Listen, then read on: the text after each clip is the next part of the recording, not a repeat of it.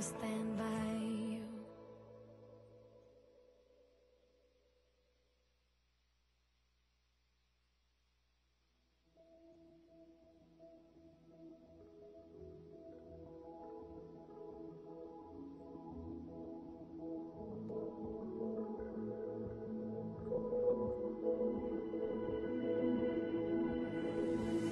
I've been staring at the edge of the water.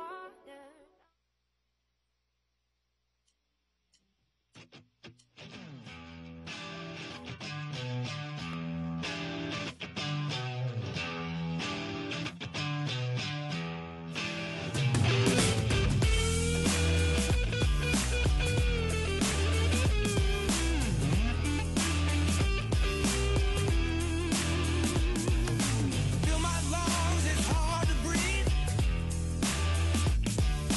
Trouble found and trouble lost.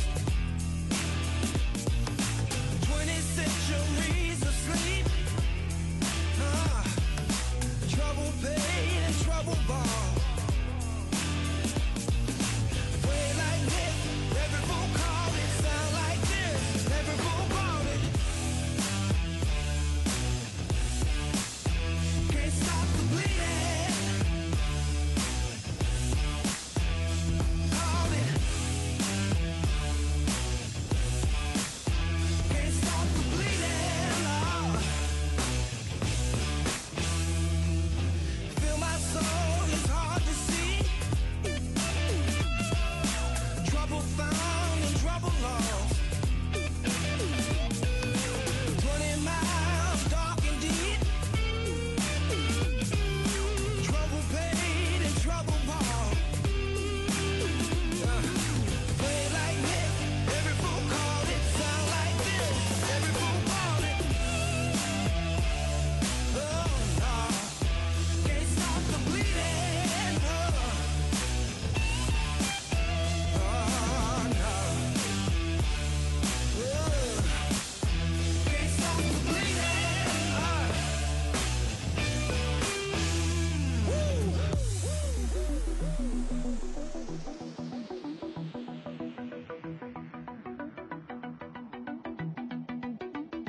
Called it.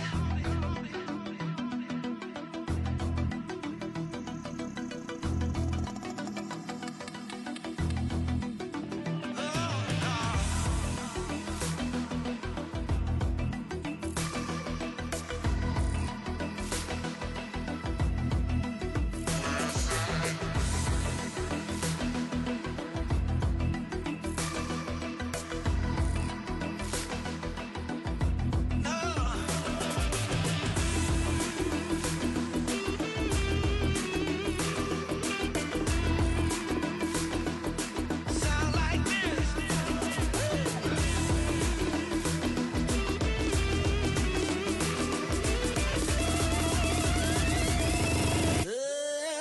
Every fool bought it.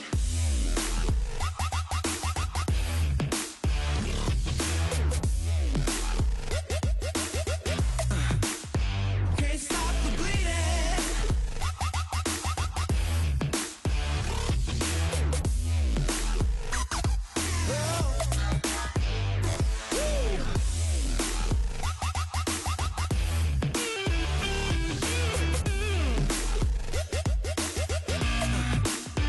Can't stop the bleeding.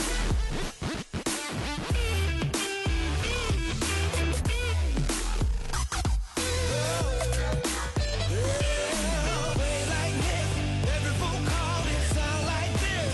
Every phone call it. Way like this, every phone call it sound like this. Every phone call it.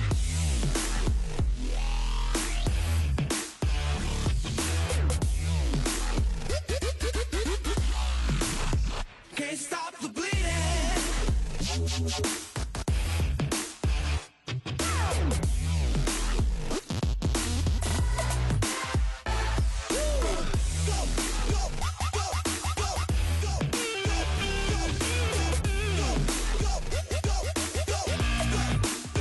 Can't stop the bleeding.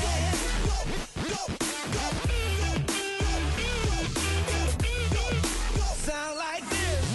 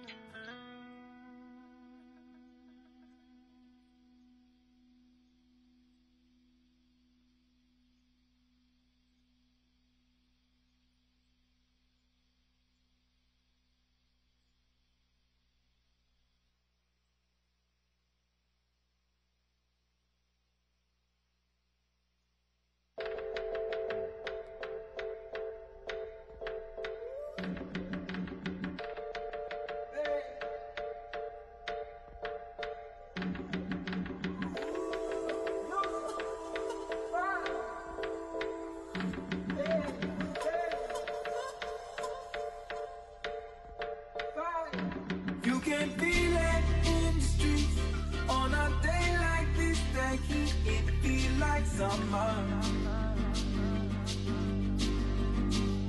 I feel like summer. I feel like summer. You can feel it in the streets on a day like this. That heat, I feel like summer. She feel like summer. This feel like summer. I feel like summer. 7 billion souls that move around the sun, rolling faster, faster, not a chance to slow down. Slow down.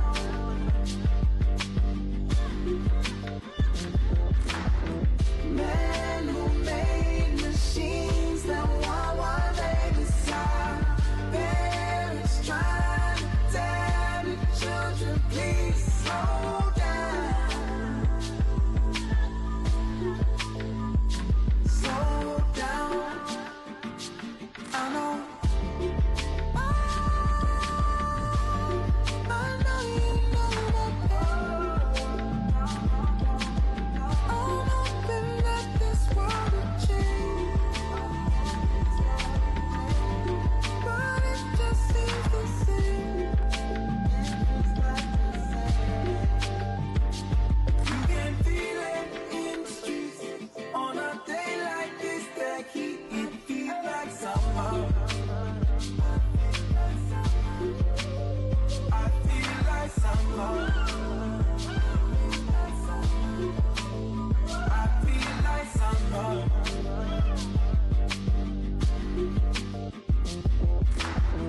Every day gets hotter than the one before. Running out of water, it's about to go down. Go down.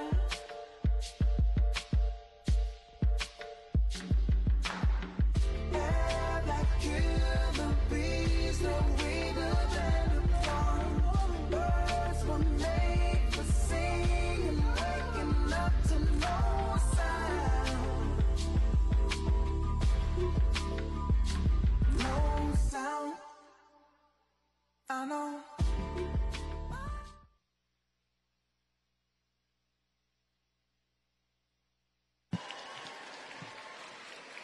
Good evening, everyone. Please take your seats.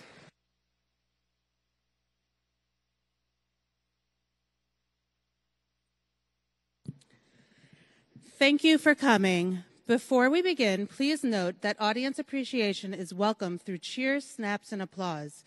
Please know any disruptions to the program will result in you being peacefully escorted out of the auditorium. Thank you, everyone, for understanding. Enjoy the evening.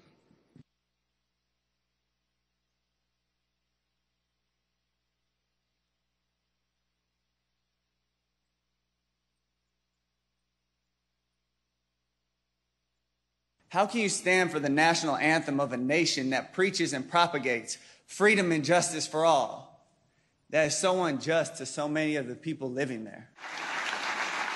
Why are we still fighting to be seen, to be heard, to be respected, to be free and equal? They inspire millions, even where barriers seem insurmountable. As long as injustice and inequality persist in our world, none of us can truly rest. They speak truth to power, even when faced with great danger. They stand up for what they believe in. They push boundaries and give hope to the world. Si on veut la justice pour soi, il faut la justice pour tout le monde. All of them act on their conscience. Despite the challenges, despite the risks, They do what is right. They deserve our greatest honor. Amnesty International, Ambassador of Conscience. Everyone, please welcome actor and activist Sophia Bush.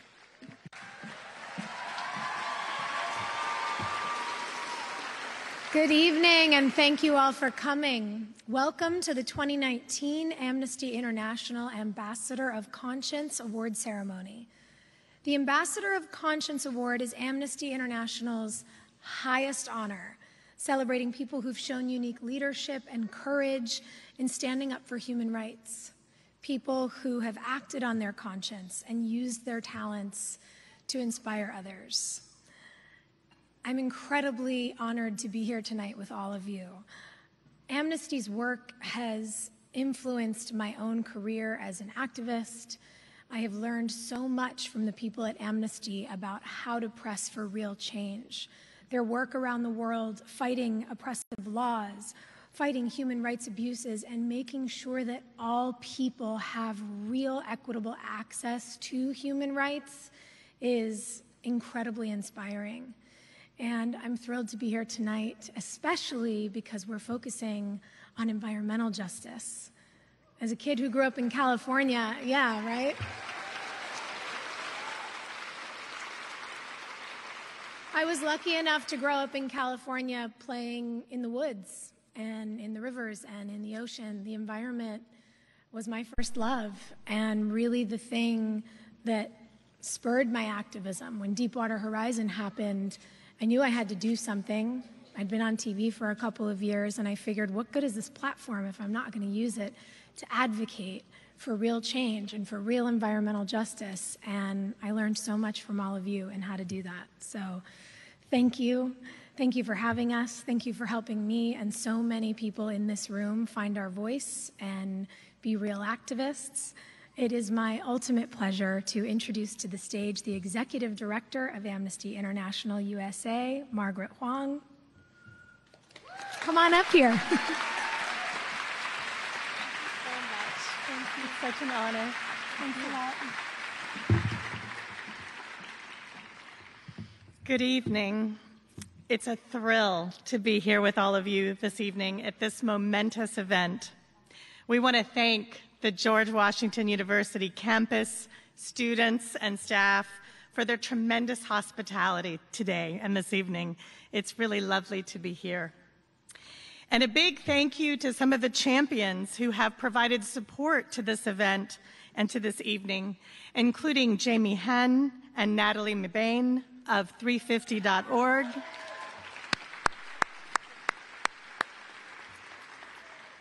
And Valentina Stackel of Greenpeace, thank you.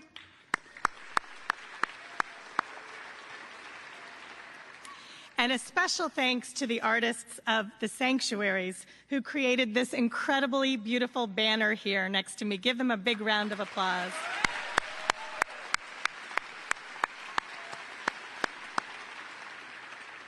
I also want to give a big shout out to a number of youth activist groups who've joined us here tonight. I hear we have 0 Hour in the house. We have the plaintiffs of our Children's Trust.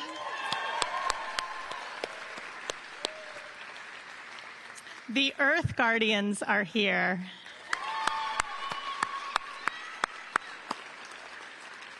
And Sunrise is in the house. Thank you all.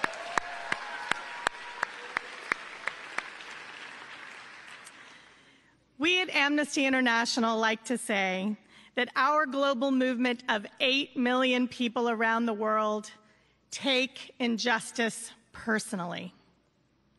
And that's what we're using our global platform to lift up tonight, what we're recognizing in this room. While we're gathered here, my Amnesty friends and colleagues around the world are hosting this same event in over 25 countries in honor and recognition of the diversity and the global scale of the movement, the remarkable student climate strike movement. From the Faroe Islands to Peru, from Mexico to Nigeria, Japan, Malaysia, Slovenia, Portugal, Ireland, and many, many more, including in every state of Australia, Amnesty International is gathering around the world to pay tribute to the 2019 Ambassadors of Conscience. This year, Amnesty chose to lift up the work of these inspiring young activists who've worked so hard and tirelessly to raise the alarm on climate change. They have challenged leaders all over the world to listen, to shake off their apathy, and to act. Tonight, we honor and celebrate their spirit, their tenacity, and their resolve. We also need to recognize that many issues we face today, climate change is complex and intersectional. While it affects all of us, it does not impact all of us equally. Often, Indigenous people are at the front lines of defending the environment. We believe that true solidarity with Indigenous communities is a human rights imperative.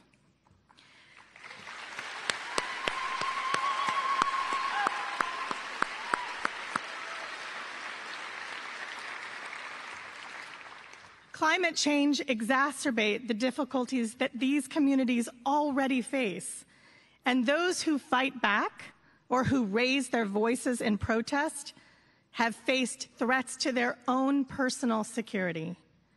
These human rights defenders are often targeted, whether in the Amazon, where Indigenous communities are defending their land from unlawful seizure, violence, and government-set fires, or in Mexico, where Julian Carrillo was murdered for resisting the logging and mining of his community's ancestral lands, or here in the United States, where Native water defenders are facing repeated charges for protesting peacefully.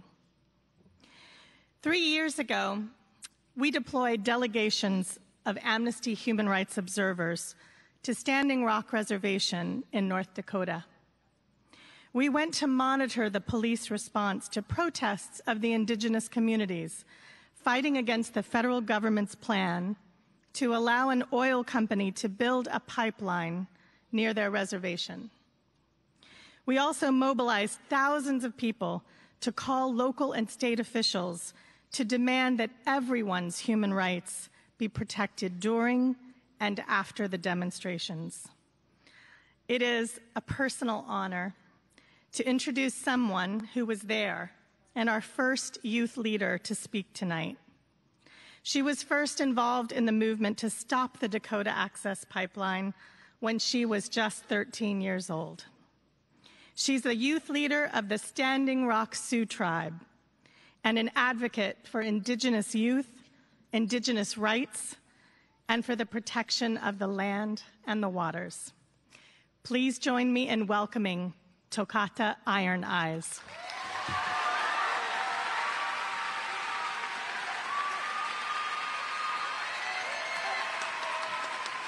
Thank you. It's a great pleasure.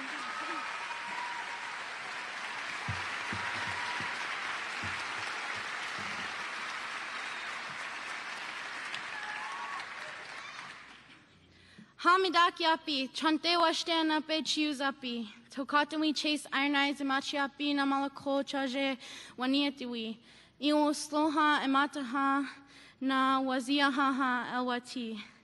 Hello everyone, all my relatives, I welcome you with a warm heart and a good handshake. My name is Tokatawi Iron Eyes. I am 16 years old now, and I am from the Standing Rock Reservation. I currently live on the Pine Ridge Reservation in South Dakota, and I am Hunkpapa and Oglala Lakota. I'm so happy to be here with all of you today, and I am so honored to be speaking on this stage.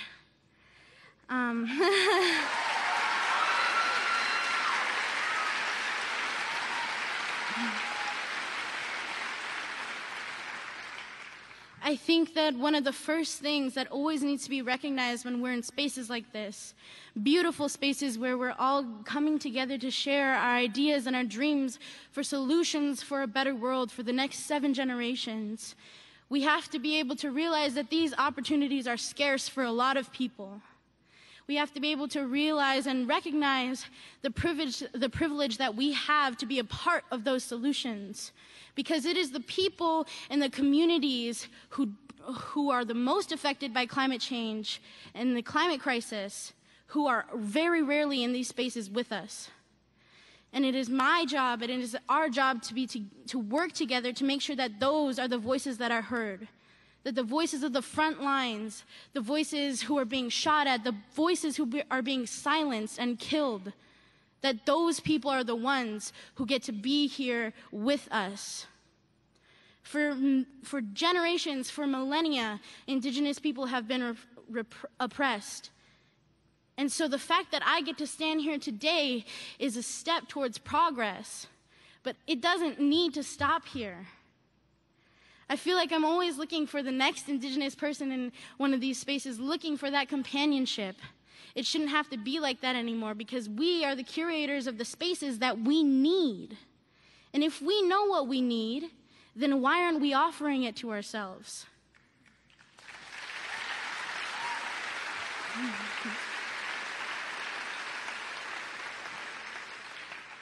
I think that as an Indigenous person, I've seen the way that in this country, history has repeated itself. A lot of times we're talking about moving forward with a system that we know has not worked. The way in which our governments are trying to combat, and rarely they're trying to combat, the climate crisis. We know that they are not curating solutions that are adequate for us. Because there is no solution without the protection of Indigenous peoples, their culture, and their community. Indigenous peoples are the caretakers for 80% of this world's biodiversity. 80%. And yet we are the least looked upon for leadership and for answers to the questions that we've been asking for generations. When we talk about solutions, we are talking about Indigenous rights, because there is already a blueprint for the work we're trying to do. And it has been here in this land and in these waters for millennia. It is not activism, it is a way of life.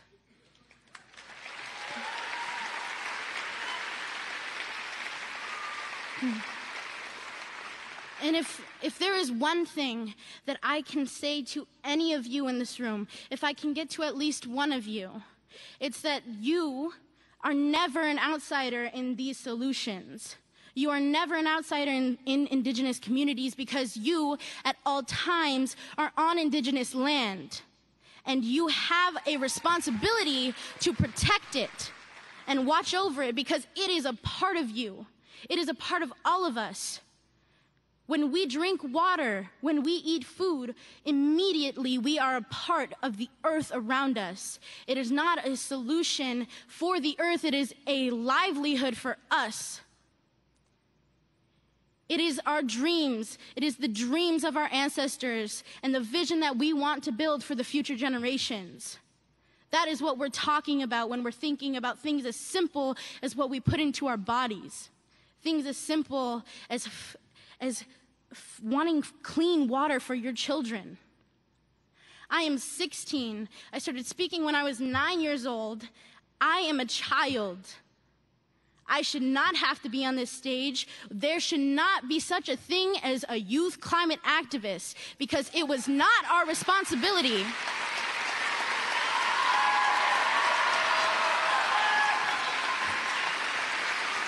At 16, I am worried. I am worried about what life is going to look like if I want to have kids.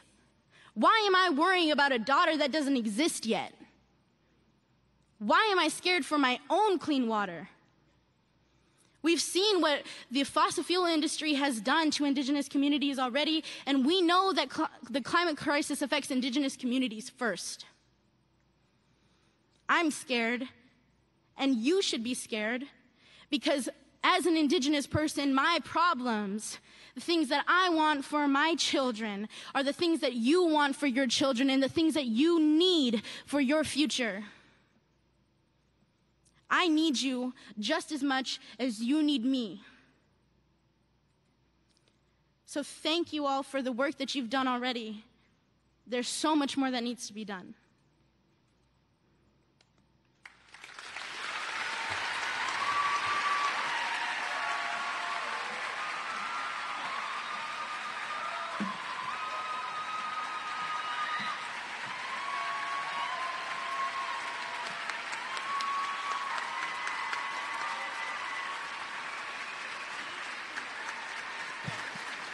Please welcome the George Washington University's very own GW Vibes.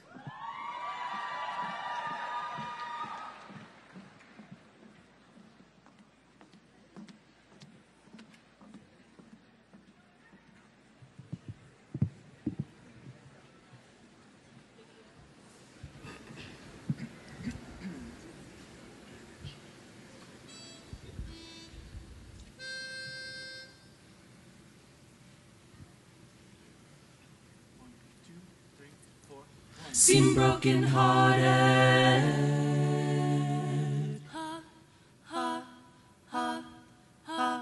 There's a drumming noise inside my head that starts when you're around.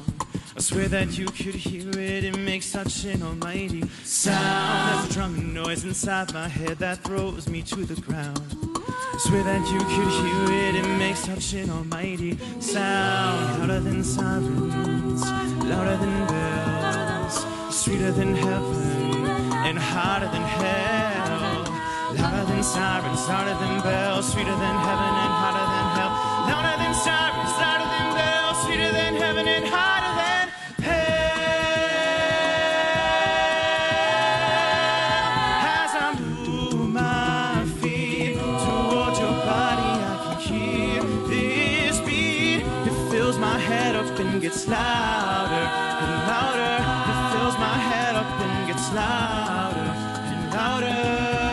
Just like the white-winged dove sings a song, sounds like she's singing. Ooh, ooh, ooh. Just like the white-winged dove sings a song, sounds like she's singing. Ooh, ooh, ding, ding. When my days go by like a strand in the wind, in the web that is my own, I begin again.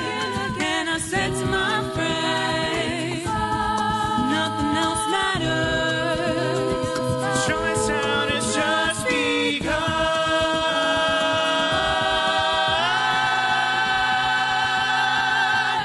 Well, I hear you in the morning, in the morning, and I hear you at nightfall. and sometime to be near you is to be unable to hear you, my love. White-winged dove Sings a song, sounds like she's singing. Ooh, ooh, ooh, just like the white-winged dove. Sings a song, sounds like she's singing. Ooh, fills my head up and gets louder and louder.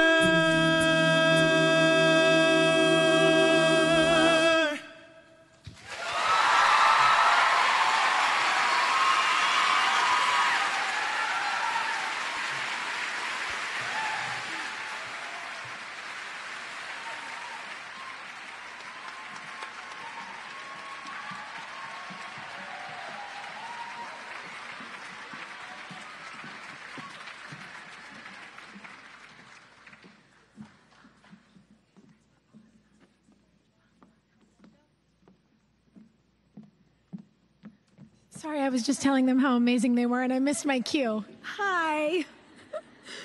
This next speaker is a member of the Amnesty International Youth Collective, where she engages young people in all aspects of the organization's work.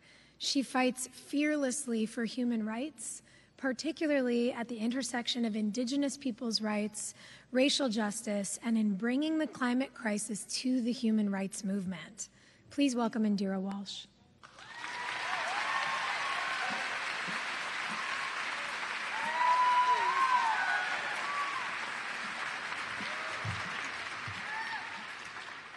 Hello, everyone. It's so incredible to be in a room full of so many youth leaders.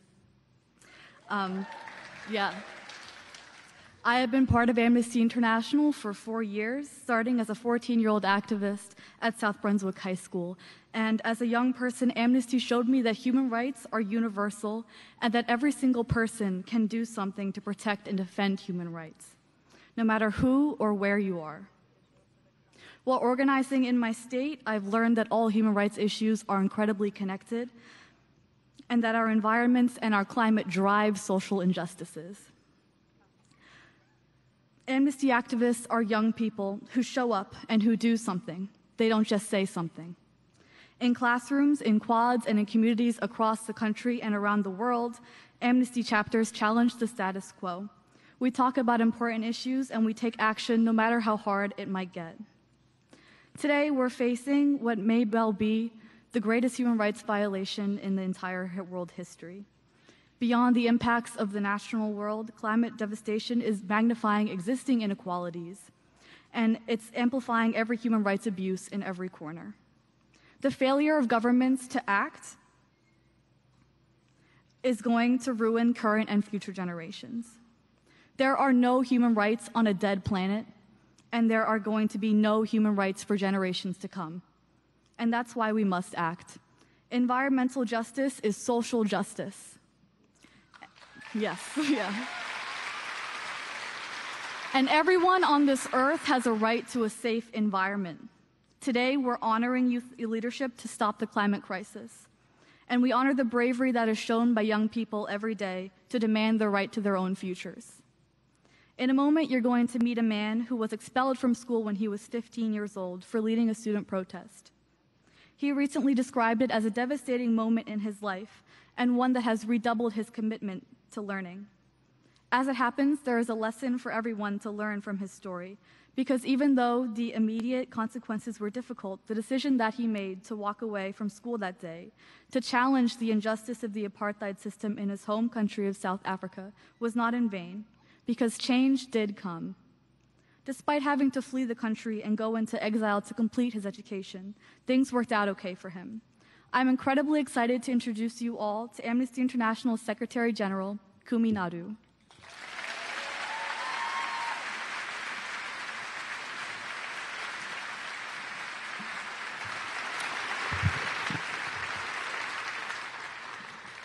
Thank you, Indira. Friends, colleagues, ladies and gentlemen, my dear brothers and sisters, if I can start with the confession that the climate activists of today are 1,000 times smarter than I was when I was 15 years old. Because when I was leading the march in the front and we were chanting, "We want equality," by the time the slogan got to the back of the march, the younger kids were chanting, "We want a color TV." Kids in white schools had color TVs, kids in black schools had no TVs. But my dear brothers and sisters, we are at a troubling moment in world history. We are in the middle of the biggest intergenerational human rights violation in history. Millions of people are suffering the catastrophic effects of multiple disasters, natural and man-made, which have been made worse by the realities of climate change. And sadly, if we do not get organized, things are going to get worse. From prolonged droughts and devastating storms to heat waves and wildfires, the warning signs are all around us. As the climate crisis deepens, that most basic condition for our existence and common life as humans, a livable planet, is more and more under threat. Ultimately, climate change constitutes a mass death penalty facing humanity. Human rights exist to help us live together in freedom, justice, and peace. But none of this is possible without a livable planet. The right to a livable planet is like Article 0 of human rights. The The science is clear. We have less than 12 years to prevent irreversible and catastrophic changes to our planet, which will start to make human life more and more untenable. This is no less than a struggle for our very survival. The person that occupies a very powerful political office just around the corner, who is the only political leader in the world who denies the science of climate, needs to be remembered that nature does not negotiate. We cannot change the science. We can only change political will, and thankfully, changing political will is a renewable resource, if you know what I mean.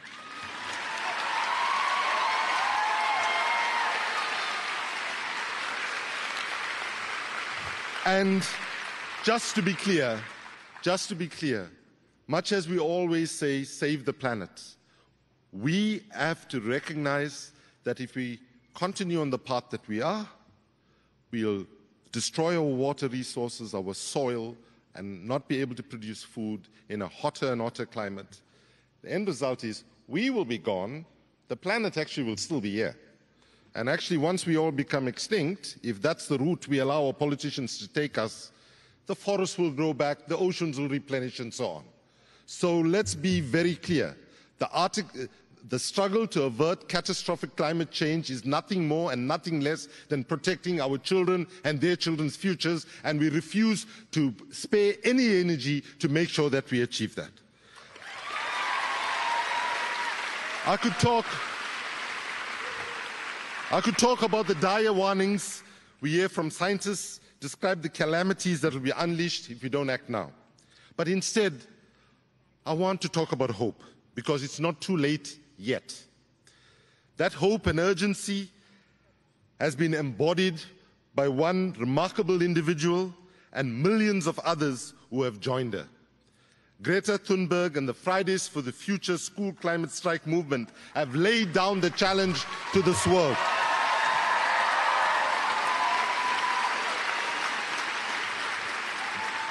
In an apathetic world, drifting towards catastrophe, they have stood up as our collective conscience and said, enough is enough and no more. They have demanded that we stop turning a blind eye, stop making excuses, and start taking action. The Ambassador of Conscience Award is Amnesty International's highest honor, celebrating people who have shown unique leadership and courage in standing up for human rights. People who have acted on their conscience and used their talents to inspire others. In 2019, that description befits nobody more than Greta Thunberg and the Fridays for the Future School Climate Strike movement.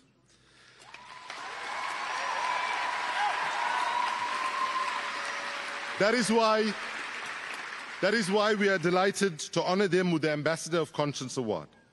Young people are often told that they are leaders of tomorrow.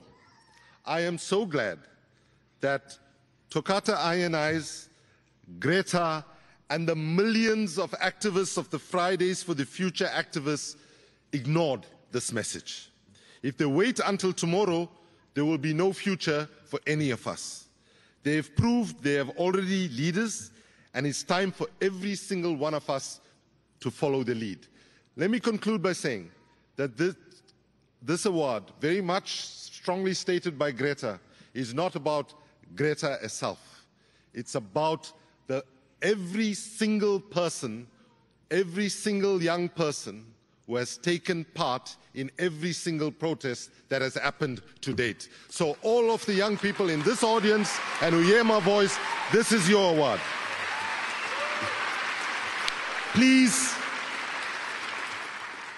Please join me now in welcoming actor and producer Maggie Gyllenhaal and her daughter Ramona. Thank you.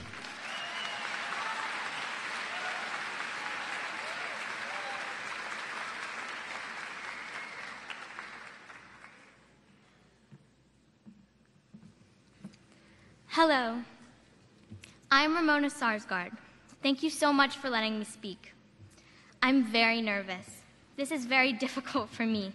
This is something that a 12-year-old isn't normally expected to do. But right now, children have been burdened with this problem, even children much younger than me. People who have been alive much longer than us have not taken necessary action and have left it to us. But I can never do enough to quench my fear of what would happen in the future if we didn't make a difference. A child should not have to have this responsibility. I sometimes feel like I am holding the weight of the world on my shoulders. Like my every move is threatening the lives of millions. Like if I didn't come and speak here tonight, everything would fall apart. Writing this speech was really hard as well. I felt really anxious because I felt like it was all up to me. But then I remember that I'm not the only one. That people like Greta Thunberg and organizations like Fridays for Future are out there. That there are people who care too. I remember when my dad first showed me a video of Greta Thunberg. It was last March. She was speaking at one of the climate talks. My dad told me that there was a global climate strike happening on the 15th. I felt like I couldn't just sit there, like I had to do something. I called all of my friends and showed them the video of her speaking.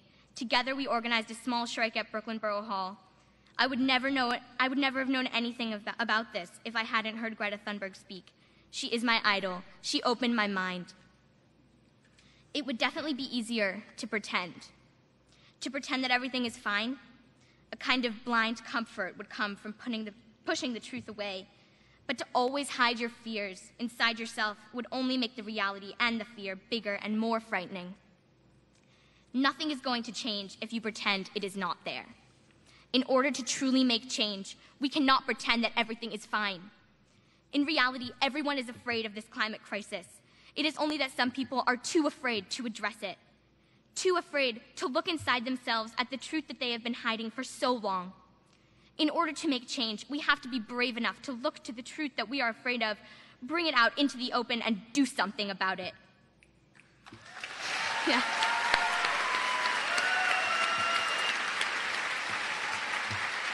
This climate emergency is no longer something in the future. This is happening now. We all need to join hands together and fight this crisis that is threatening all humanity, because we are all humans, and together we can stop this. Thank you so much.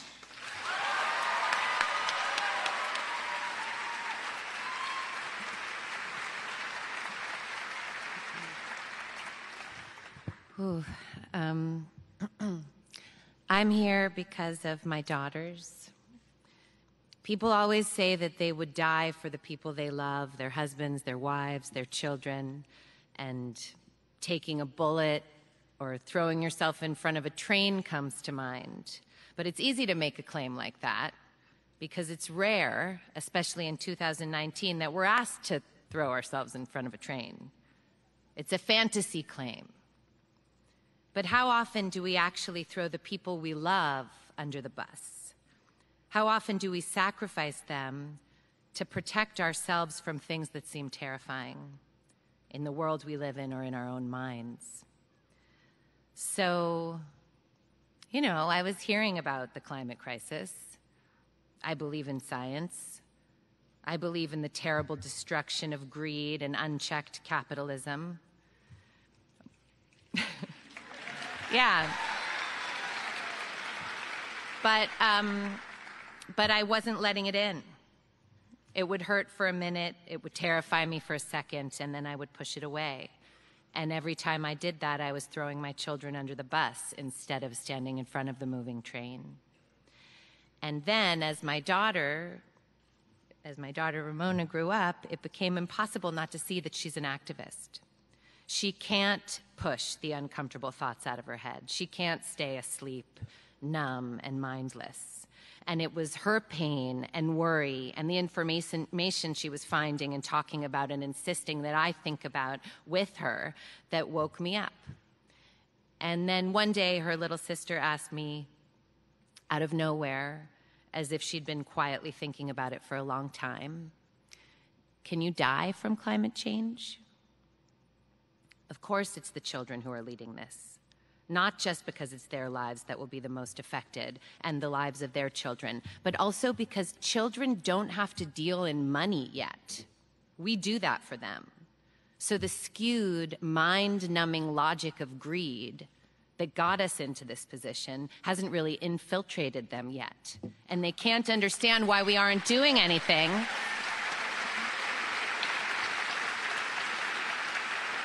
They can't understand why we aren't doing anything. They can't understand because it doesn't make any sense. But I want to be honest, there are upsetting things about living with an activist who's not even 13. She has a brilliant, vivid mind, but she is a child. When she goes into a store that still uses plastic bags or a cafe that gives out straws, she asks, this girl here, she asks for the manager and politely and gently suggests that they rethink their policy. Yeah, that's great, and that's brave, and that's more than I'm doing, or used to be doing. Now I'm doing it too.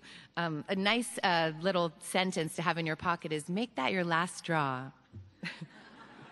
Anyway, but it also feels to me, and Ramona has confirmed this, when she does that, it's a little like that old feeling of step on a crack and you break your mother's back.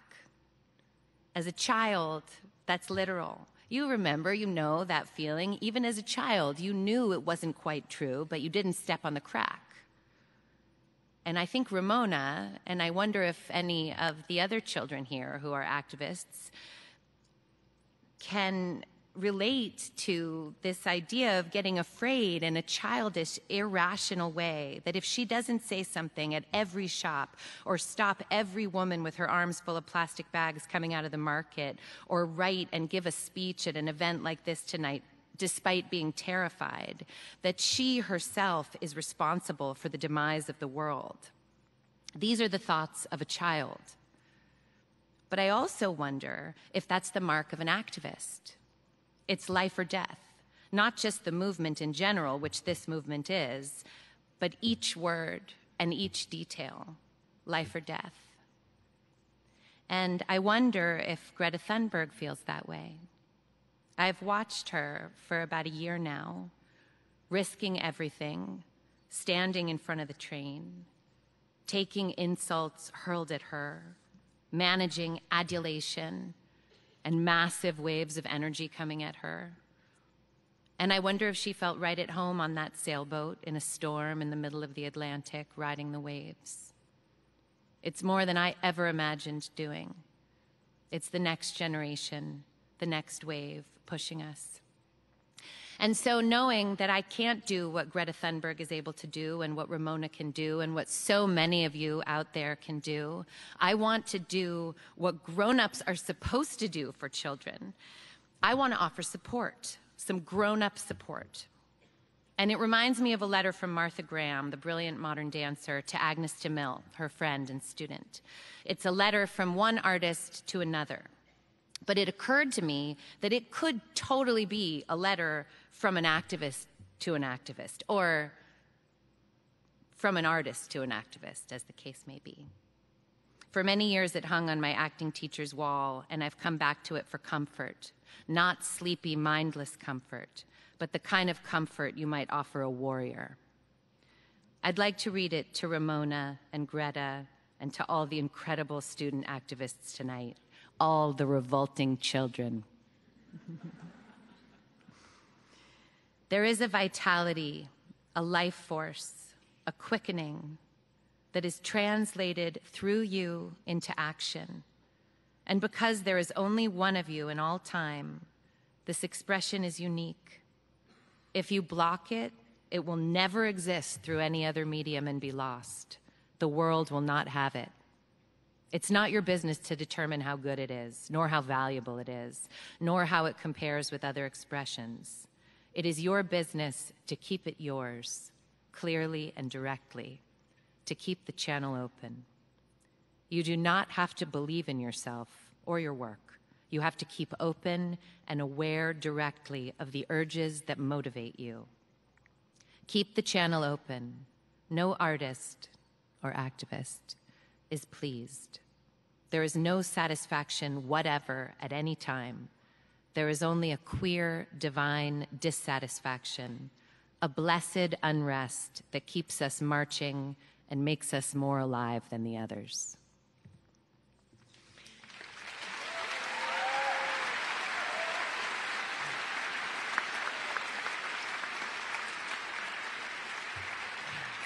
And now here's a video.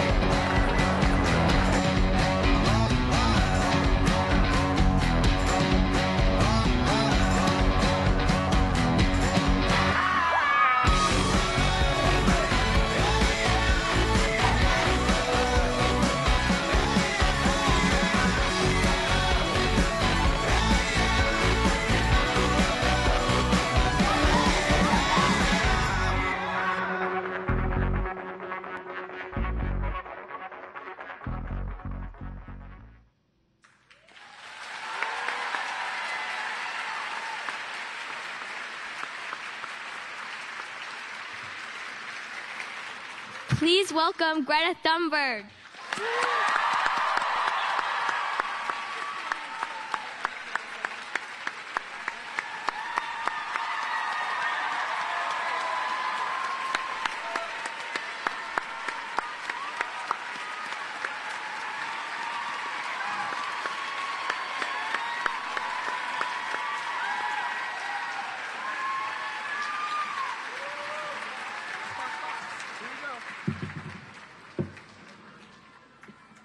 Much better.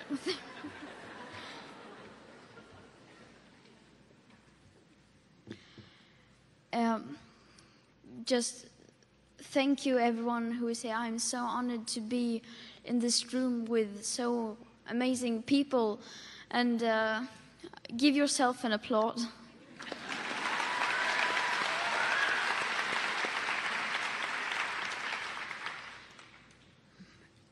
This award is for all those millions of people, young people around the world, who together make up the movement called Fridays for Future. All these fearless youth fighting for their future, a future they should be able to take for granted, but as it looks now, they cannot. With our business as usual, we are currently on track for a world that could displace billions of people from their homes, taking away even the most basic living conditions from countless of people, making areas of the world uninhabitable for humans for parts of the year. The fact that this will create huge conflicts and unspoken sufferings is far from a secret. And yet, the link between the climate and ecological emergency and mass migration, famine, violations of human rights, and war is still not clear to many people. The changes and the politics required to take on this crisis simply doesn't exist today. That is why every single one of us must push from every possible angle to hold those responsible accountable and to make the people in power act and to take the measures required. We who together are the movement Fridays for Future, we are fighting for our lives. But not only that, we are also fighting for our future children and grandchildren, for future generations, for every single living being on Earth whose biosphere we share, whose biosphere we are stealing, whose biosphere we are ruining. We are fighting for everyone, for you, for the people living in areas in the world that are already suffering the consequences from the first stages of the climate and ecological emergency. People who breathe toxic air, who drink contaminated water, who have to flee their homes because of climate and environmental related disasters. Indigenous communities whose lands and waters are being destroyed. People whose food and water supply is being threatened by environmental related catastrophes. Stronger and more frequent droughts, rainfalls, storms, or melting glaciers. Whole nations are now literally being left in ruins or disappearing underneath rising sea levels. People are dying, and yet so many of us keep looking away. The world has never seen a threat to human rights of this scope. So said the UN rights chief, Michelle Bachelet, recently during UN Human Rights Council in Geneva, referring to the climate crisis. She said, "The economies of all nations, the institutional, political, social, and cultural fabric of every state, and the rights of all your people and future generations will be impacted." This is exactly the clarity we need now from governments and the people in power. Right now, the world's emissions of greenhouse gases keep rising rapidly. The destruction of natural habitats are continuing at horrendous speed. Despite all the beautiful words and promises from our leaders, we are still moving in the wrong direction with unimaginable pace. It may seem impossible to pull the emergency brake, and yet that is what we have to do.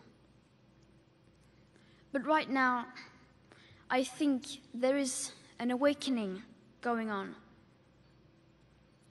Even though it is slow, the pace is picking up and the debate is shifting. This is thanks to a lot of different reasons, but it is a lot because of countless of activists, and especially young activists. Activism works.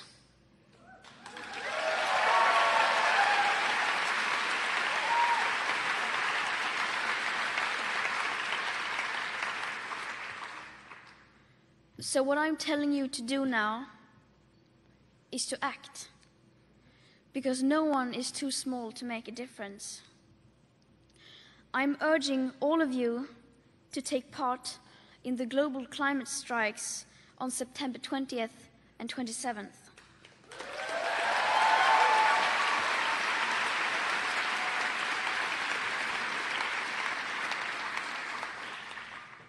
And just one last thing. See you on the streets.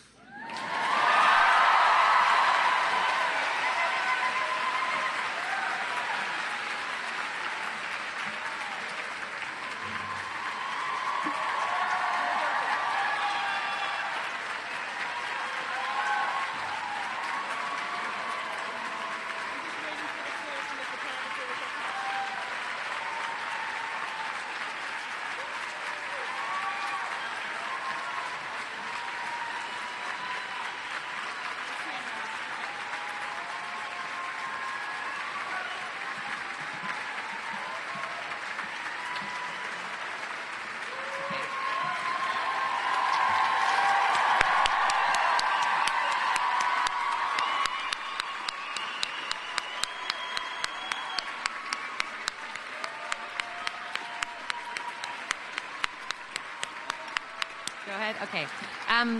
Please allow me to welcome the panelists. The first Fridays for Future activist launched her initial strike for climate here in Washington, D.C.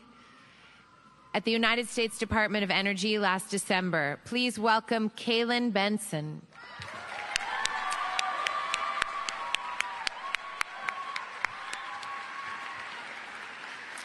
The next activist is a founder of the blog The Climate Reporter and is a DC strike organizer. Please welcome Jerome Foster II.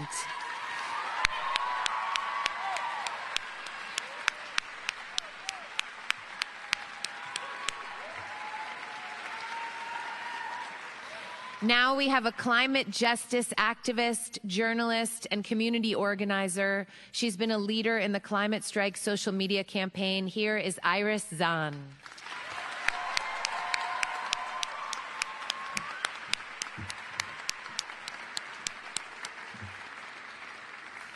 This next Fridays for Future striker has felt very connected to Greta. Like her, he has Asperger's, and he started striking at New York City Hall every Friday at just the age of 9. Please welcome Zane Cowie.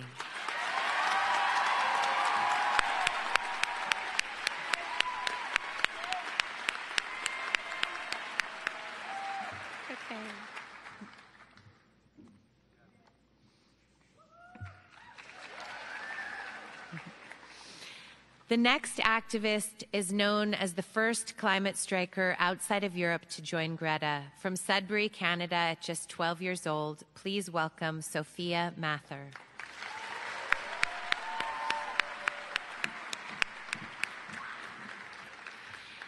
And this last Fridays for Future striker is now a freshman student right here at GW University. Please welcome your own Khadija Kokar.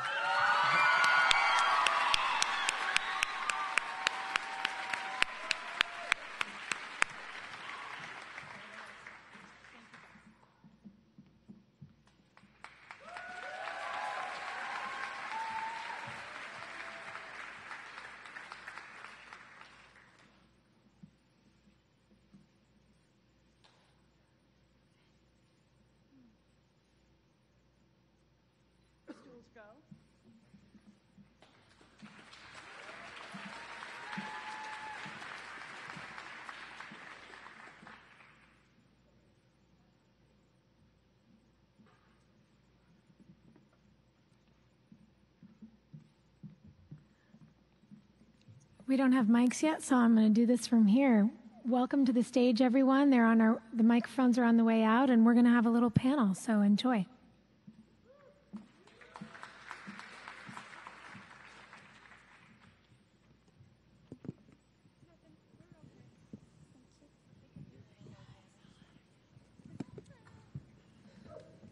Thank you. You guys having a good night so far? Pretty incredible group. So, Greta, if you don't mind, I'm going to get started with you. You've just completed quite a monumentous journey, traveling across the Atlantic with 0 carbon emissions on your boat. And I followed the whole thing on Instagram, as I assume many people in the audience did. It was clearly an incredibly difficult accomplishment to organize, and I would imagine to physically complete. And I'm guessing that you had an awful lot of time to think on the journey. So I'm wondering what it taught you about the world that we live in, and maybe what being on a boat for 2 weeks taught you about yourself. It was an amazing time, and I think that was really good for me personally in that time, because everything has just been so much and so many impressions, so much to process. So I don't really think I thought of anything new. All I did during that trip was to process everything that had already happened, because it had already happened so incredibly fast, and it's so hard to take in. So I got a chance to really take it in, but it's still, I still can't take it in. So, but yeah. And I imagine that inability to sit still is true for so many of you. You have so much work to do, and you're all such incredible, committed activists. I'm curious for the panel, where each of you finds the inner strength to do the work you do, in addition to the everyday pressures of being a kid. You have school, you have your social lives, you have a lot on your plates, and I'm wondering how you guys are managing it all. Well, for me, a lot of my innermost strength comes from all of you. All of you really inspire me so much, and you guys keep me going and to motivate me to not give up, because especially with like school and stuff, it's really hard to like keep at it and to tell yourself to keep persisting, but you know that with this climate crisis that you have to like keep up, and that you know it's gonna be worth it. And also I have to give a shout out to my parents who couldn't be here, but like they helped me with like everything, especially with school and activism and everything in life. So thank you. Yeah. I have the privilege of having a very, very supportive family, which keeps me going and gets me out there. And where I draw the most hope from is from this community of activists. I have friends all over the world, and sometimes you just have to sit down on a Zoom call and not talk about work. And talking with those people and making those friends and those connections, they drive you forward. They make you feel like you're not alone. They help you get farther in the world. Yeah, teamwork quite literally makes the dream work. So I wonder, and it's really two questions, and you guys can divvy them up if you like. I'm wondering what you would say a good day in the fight for climate justice looks like, and conversely, what does a bad day in the fight for climate justice look like? I think a good day would be when we see an emissions turn down on the graph, and I think that a good day is when we see so many young people across the nation, when we have a deep strike, and we see the community of young people all around the world. That's when we have a good day on climate, and we see that like people aren't going to continue to ignore millions of young people around the world standing up, and that world governments cannot just ignore us and be blind to the fact that we're destroying our future. And that's really what a good day is. And a bad day is when people continue to ignore us, and people continue to say, even though that there's so many young people, we're just going to continue to have business as usual. And honestly, there are many more bad days than good days, because politicians aren't taking the necessary steps that they need to. And that's really what we're still fighting for.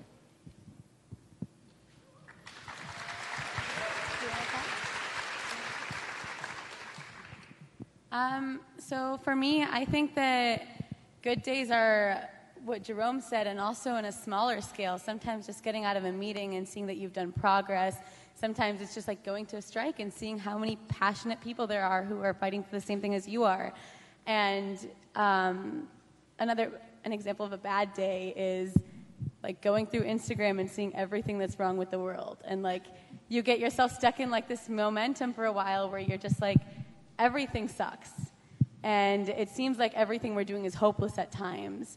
But then you have your good days, and then you're back at it, and you're like, you know what I'm doing means something, it's worth it, I'm fighting for a good cause, and I just have to keep going. And as Callan said, the support system means a lot, so. I think a good day in the climate movement is probably when you're surrounded by people who treat the crisis like a crisis.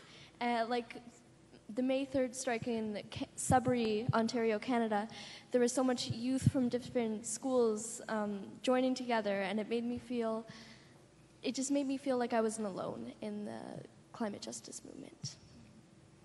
Well, I have to thank you guys.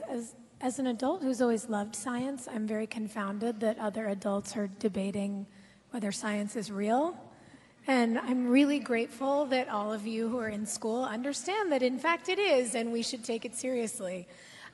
I'm curious, when we think about that, do you guys think that ignorance or inaction is worse, or is it really a combination of the two?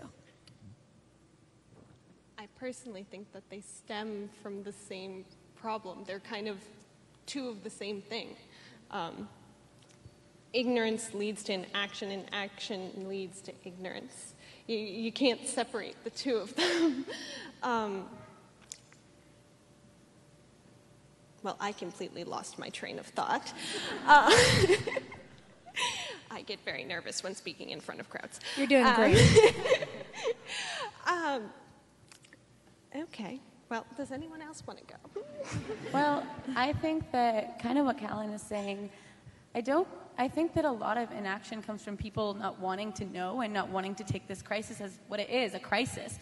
And I think that it scares people, and I mean, I'm terrified. I think we all are constantly terrified, but it is so much easier to pretend that this is not a real problem and to pretend that this is something that someone else can take care of and that one day someone is going to come and save the day, rather than stepping in and being like, I am the person who is going to take action, and I am going to do this. So I think that, yeah, they're both mixed together, so. So what tangible change would you all say you'd like to see in the next 18 months? When you talk about what gives you hope and the resilience that you find in a community of activists, what would you like to see us in this room help you push forward in the next year and a half? Just a casual, small question. I would say, okay. I would say that for the next year and a half, we need to see, in America at least, we need to see people voting, and we need to see people after these strikes. Yes.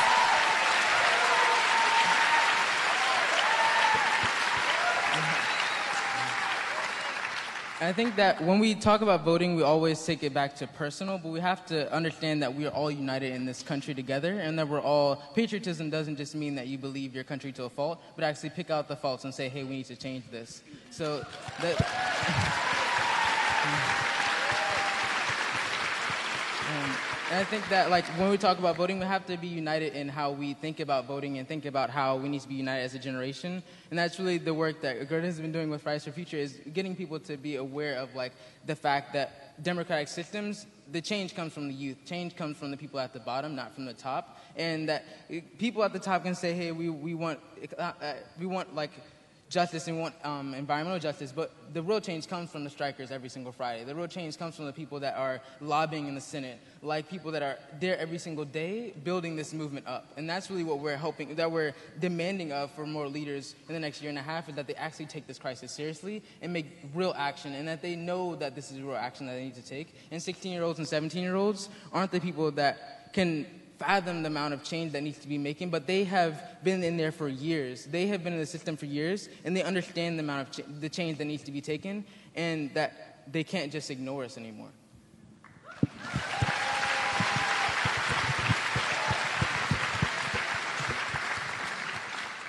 And to add, no, you want to go? To add to that, I think that as a society, our first major step to combating this crisis is to stop burning fossil fuels. But personally, I think the most important thing we can do is to always think about it. I know for many of us, going around, it's always in the back of our heads, which means it affects every single little decision that we make. And I can't say for, like, what's the best decision you can make, or what's the best decision you can make. That's something that you have to decide. But thinking about it means that you're at least taking it into account when you're making whatever decision it is, whether it's a small one or a really big one.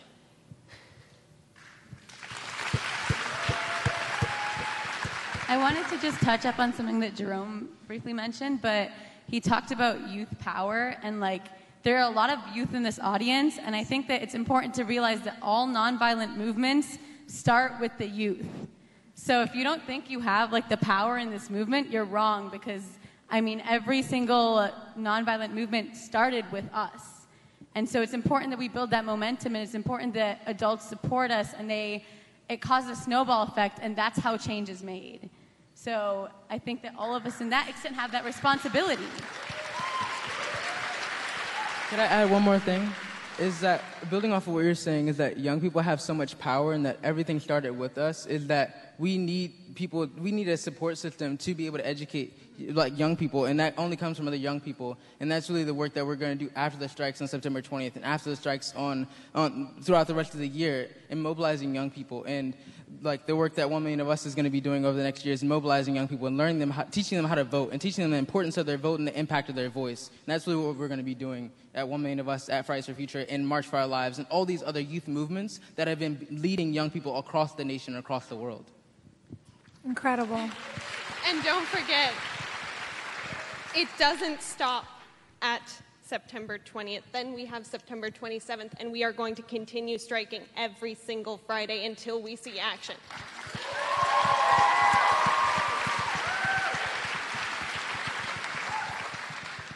And action and change require consistency. This is a long game. And I have to say to you guys, as a person who works with a voting rights organization, one of the things I've seen that has been the most impactful among adults who, to your point, might be a little jaded, who might not think they can change the system, is when their kids do the kind of research you guys are doing and sit their parents down and say, this is why I need you to vote this way for me. That changes the minds of adults. So your activism matters, you pushing the grown-ups in your lives to vote in the right way matters, and you guys are incredible examples of just how powerful the youth voice can be. I am curious, one last question, I'm getting the signal, I want to keep you up here all night, but I'm wondering, what message do you have for adults who might be here, or adults who might be following along at home, who want to support you all and don't necessarily know where to start? Well, it depends on a lot of conditions, because like everybody's different and stuff, but like I think that for everyone, for all adults, they really need to, I guess, understand like how what's happening in the youth movement, so they can better understand like where they can fit in, and so that they can learn about how different organizations work, like Fridays for Future, and how they can like strike with us on like September 20th and like going on, and especially voting, just like Jerome talked a lot about and everyone else talked a lot about. So those are important ways that adults can support us. And so just being there for your children, because that's your responsibility. So, yeah. I like it. I think adults need to educate themselves about the climate crisis. And I personally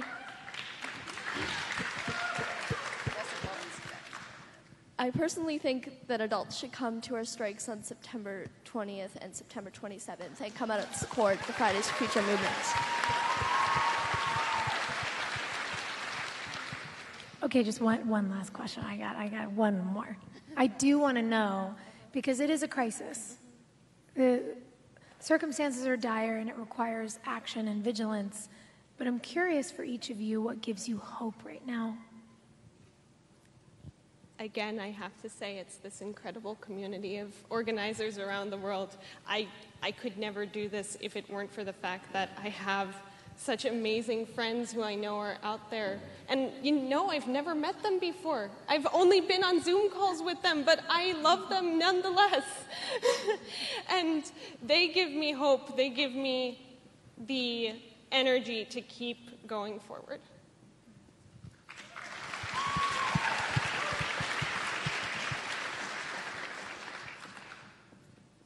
I think just like what Callan said, a good support system is what's the most powerful in this situation. The fact that there are so many youth who are striking, it's so powerful. It's so inspiring to see the work that we are putting in have an effect and have a snowball effect across the world. So that is definitely one of the most hopeful parts, and seeing your work pay off.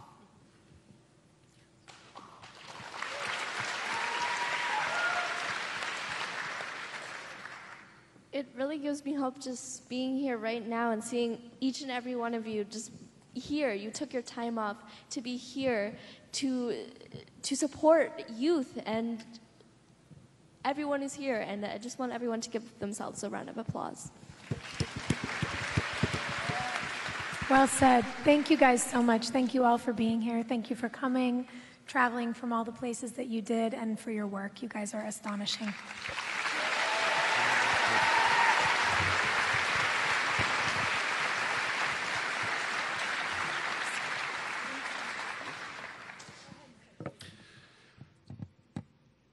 Surely we can put our hands together one more time for this amazing, amazing young people.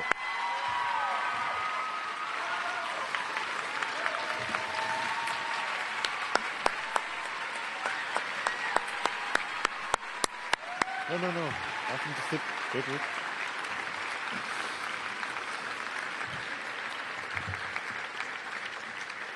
Thank you. If I can ask our wonderful leaders to just sit for a minute, because I want to say a few things to you. When I look at the school climate strike movement and its amazing young leaders, I have to confess, not only me, but Bill McKibben and a few others feel a little bit old. For me, in just over 10 years, I'll be considered like retirement age. But there is one thing I especially want to do when I turn 65 years old. Greta, I'm sure you and all the leaders here are going to be in very high demand by then. But I want to invite you all to my 65th birthday party. And I'd like to invite all the people in this room as well. It'll be a special moment of celebration, not because of my birthday, not for an award, but for something much more important. I want us to come together to celebrate one of the most important achievements the world has ever seen. We will celebrate that we, all of us here, all our friends from the Fridays for the Future movement, Amnesty International, 350.org, Greenpeace, the trade union movement, and many, many others, will come together, work hard, stay focused and undeterred, and we will celebrate that we did what it took to protect our world. We will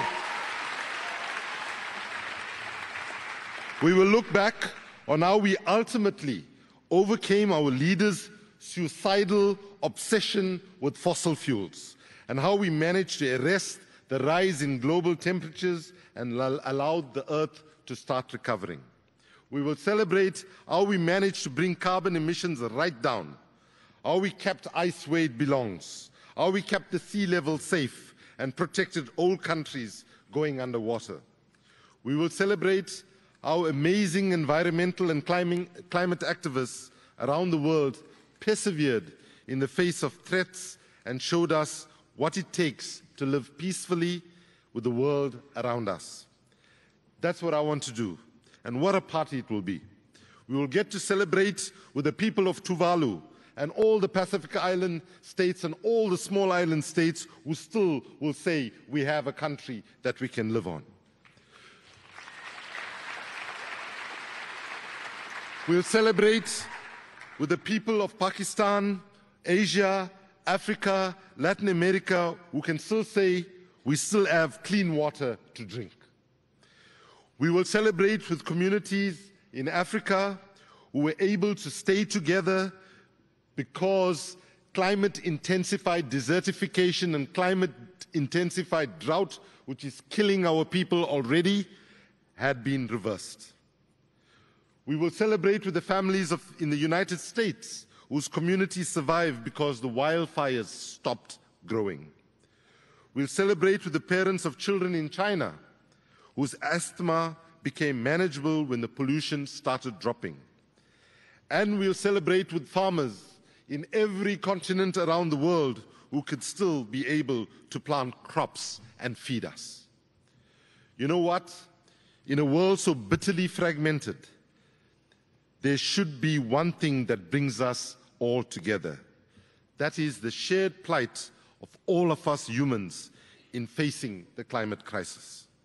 Imagine you were to look at the earth from afar and think of us as puny, tiny humans fighting over whether it's worth saving our common home, our only home.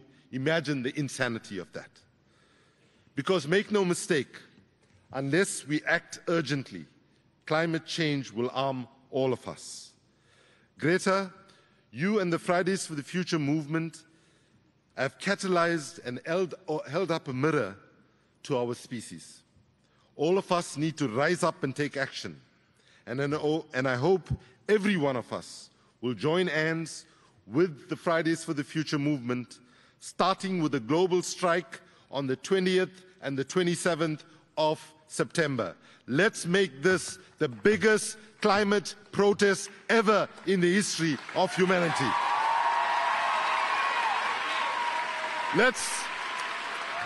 So I want to conclude by saying two things. Both of them are naughty. So the first thing I want to say is, if I was a dictator, and if I could make a decree on the Fridays for the Future movement, this is what it will be. I would say to you, don't let Donald Trump and the Bolsonaros of the world take away your childhood. Don't let... And as you prosecute this movement, as wonderfully as you've did, and as many of you have said in your comments, do it with love, do it with compassion, do it with integrity, and most of all, my decree would say, have fun in the process.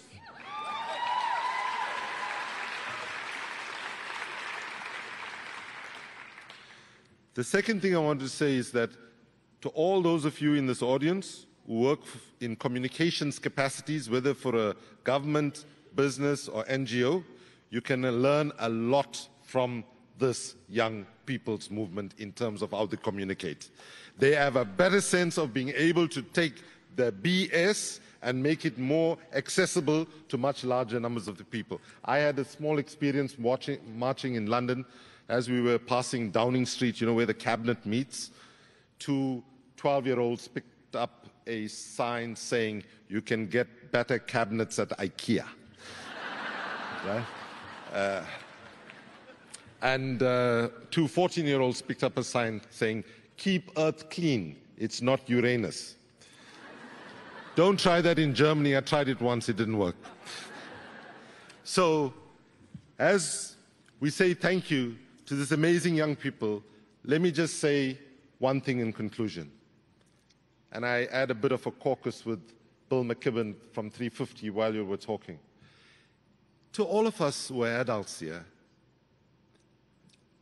if our children are saying that the climate crisis is so serious that every Friday they will continue to make the voices heard one day a week so our politicians don't forget the need to act, why should we, as parents, not set up a hashtag that says Saturdays for our children's future and ensure that moving forward, every Saturday, parents are urged to come out to put pressure on their banks to stop lending to fossil fuels, to start doing community actions in our community to educate people, because it's high time we as adults did half as much as what our children are doing, because that is our responsibility. So as we talk about the agenda moving forward, there are lots of things that are planned. Many of us are going to New York to take our message to leaders who all seem to have the same medical condition, which is they all seem to have problem hearing. So we have to keep the voice loud and so on. But as we go there, Bill McKibben and I have just had a little chat. We will take a message to the Human Rights and Climate Summit, where we're trying to get the human rights organizations more actively involved to make a call that we start making Saturdays a day where parents come out and compliment the heroism, the courage, and the tenacity of our young people. Thank you very, very much for your inspiration, for your guidance, and for your support.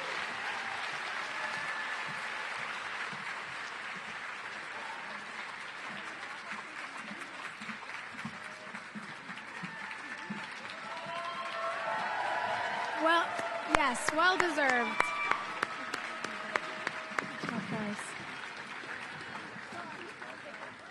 All right, guys, I know where I'm going to see you all on Friday and Saturday, right? Please welcome to the stage the Musicianship Washington Youth Choir.